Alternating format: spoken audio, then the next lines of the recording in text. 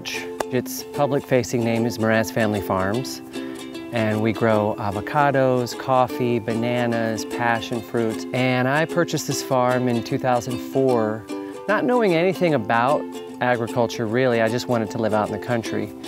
But thanks to climate change awareness, to the good food movement, people being more interested in where their food comes from, I realized that this aging avocado grove that I had purchased had so much life left in it. And so some of my best friends and I just dove in, and that's what we've been really working hard to do, is cover the earth and generate more food, and additionally more awareness on how to grow organically and regeneratively.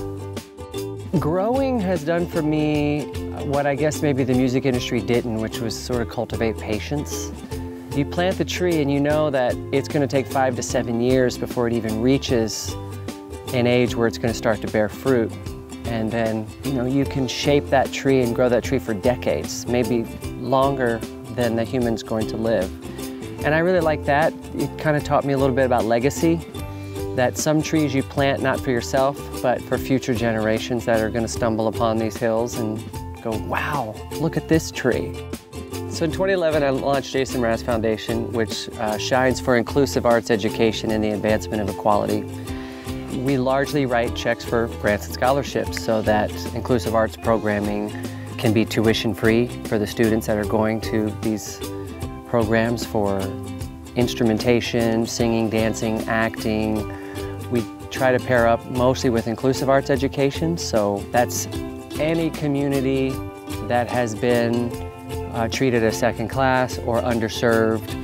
And we would actually create programs where we would pair schools and kids together to increase acceptance, compassion, empathy, while mixing art forms. And so that way it kind of levels the playing field for everyone.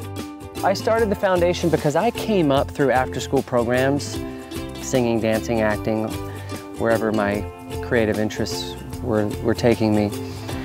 My mom made me aware that my involvement in after-school programs was a scholarship based on donors that had been generous to those organizations. And that's when it clicked. And so once I started to have success in music, I decided I want to give back to the very same programs that gave me the tools and skills and opportunities that helped create who I am. And I relate to the kids that are showing up at these after-school programs, and these kids that want to learn music production or singing or instrumentation or just new ways of expressing themselves or giving permission to express themselves.